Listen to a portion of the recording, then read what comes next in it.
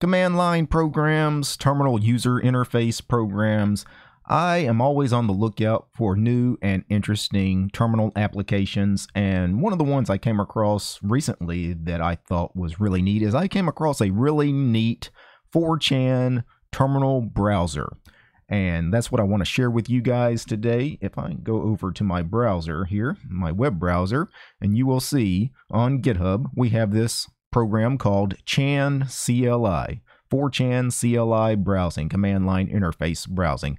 Although it's not really what I typically think of when I think of command line interface. It's more of a terminal user interface, almost like an ncurses program, although I don't think it uses ncurses.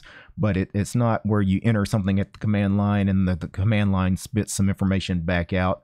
No, when you actually run Chan CLI, you actually launch a terminal user interface application. This particular program is written in Python. To install it, the installation is very simple. If I switch back over to my desktop here and I pull up a terminal and I will zoom in, and you get clone. And then the location to the Chan CLI repository, you hit enter. It's not going to pull this down for me because I've already cloned this repository before. I already have it on my system, so I just need to cd into Chan CLI. If I do a ls, you will see a program in here called chancli.py. To run this, you type period followed by a slash and then chancli.py. Hit enter, and it launches the program. This is Chan CLI version 0.0.1. And you see at the bottom we have a prompt and it says type help for instructions. So if I type help, this is all the commands that are available for you for Chan CLI. There's not much to it, only about 10 commands. So this is not a complicated terminal application at all. Now you can't really post to 4chan using this. This is mainly just to browse 4chan. So the first thing you want to do is you want to type the word list boards, all one word, list boards. Hit enter, and this gives you the available boards over on 4chan. Of course, it's going to be a very long listing. The next command you probably want to enter is the word board, space, and then the name of the board you want to go to. I want to go to G, which is 4chan's technology forum. I'm going to hit enter, and we are now browsing G. You can see at the bottom the prompt says displaying page 1 of G. And you see it actually is numbering the name of the threads, the number of the threads here.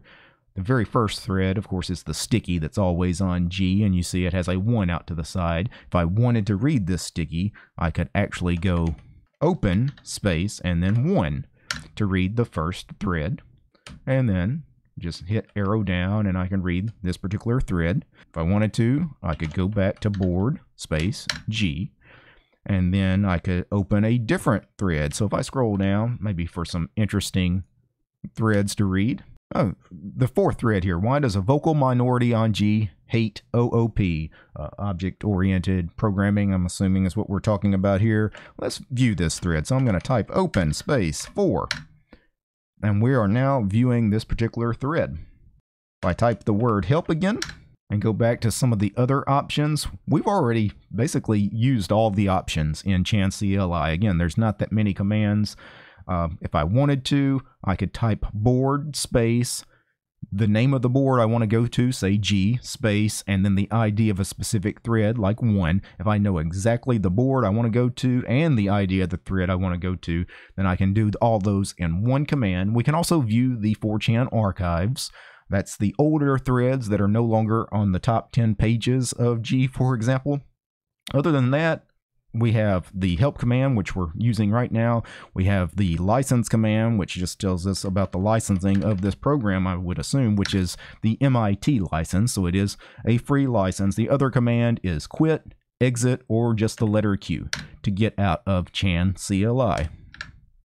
So it's a pretty neat program. I love being able to actually view 4chan in the terminal without having to pull up a big, heavy, bloated web browser. It's kind of a neat program. I don't know if that many people know about it. Actually, I don't even know if the guys over at 4chan know about it. You know what? I should make a thread over at G and ask these guys, do they know about Chan CLI? See what they think about it.